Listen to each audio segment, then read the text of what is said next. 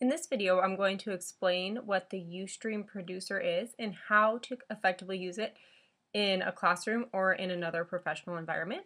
So, to start, let me show you UStream website.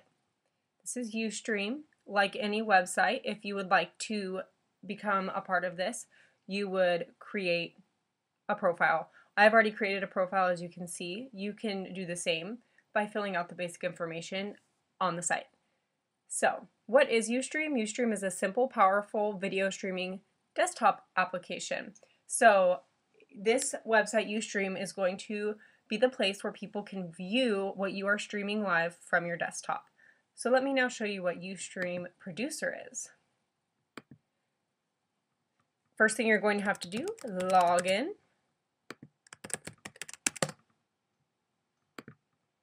And you will then be able to produce photos or videos live from your desktop.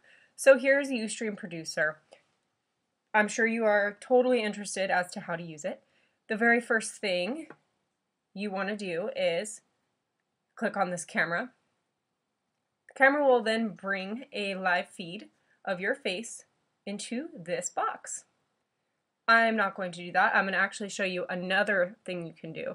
If you click on this square icon, you can launch your desktop presenter. This is going to allow you to share data directly from your desktop. Most time, we don't actually want to sit and stare into a camera and talk at people. We want to show them what's going on our desktop and talk about it. So that's what I'm going to show you how to do. So once you've launched your desktop presenter, you're going to come back to the square and I'm going to add Ashley Doctorman's MacBook.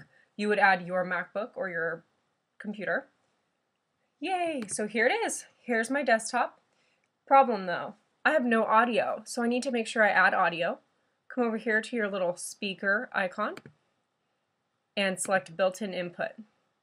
Now, as you can see right here on the right hand side, I have volume. I can now present live on UStream Producer, and my colleagues or friends or students can view it here on my UStream account. When I do present this, it'll say now broadcasting, and my image or my desktop image will be portrayed here along with the sound that accompanies it. And last but not least, if you decide you would like to broadcast, which is the entire purpose of this program, you would click Start Broadcasting. In addition to broadcasting, you can also record your feed, which I always recommend. So after you click Start Broadcasting, click Start Recording. And then when you are completed with your presentation or your session, you will have a recording of your entire session that you can save and then email to anyone who missed the class, any colleagues who missed the meeting, so on and so on. So anyways, I definitely recommend using UStream and UStream Producer as a teacher or just as a professional.